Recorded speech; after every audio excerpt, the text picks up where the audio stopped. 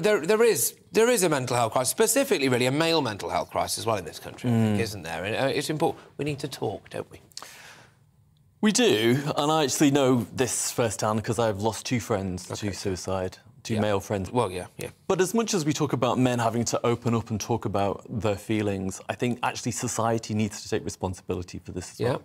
I think if society was less hostile to men and to masculinity and didn't constantly berate them and make them feel like crap, maybe, just maybe, fewer men would feel like they need to kill themselves. Cracking point.